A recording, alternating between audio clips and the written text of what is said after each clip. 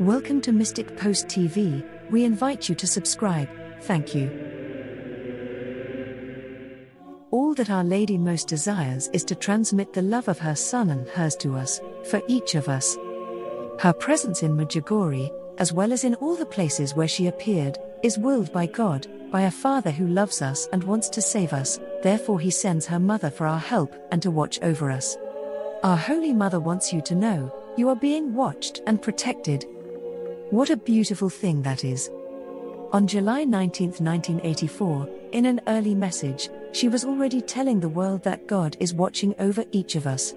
She said, "Dear children, these days you have been experiencing how Satan is working. I am always with you, and don't you be afraid of temptations because God is always watching over us. Also I have given myself to you and I sympathize with you even in the smallest temptation. Thank you for having responded to my call."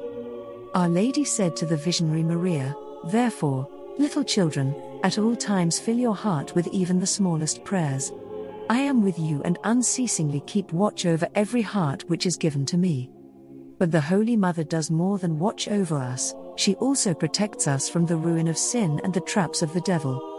On February 25, 1992 she said, "Dear children, today I invite you to draw still closer to God through prayer. Only that way will I be able to help you and to protect you from every attack of Satan. I am with you and I intercede for you with God, that He protect you.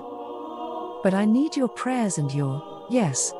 You get lost easily in material and human things, and forget that God is your greatest friend. Therefore, my dear little children, draw close to God so He may protect you and guard you from every evil. Thank you for having responded to my call."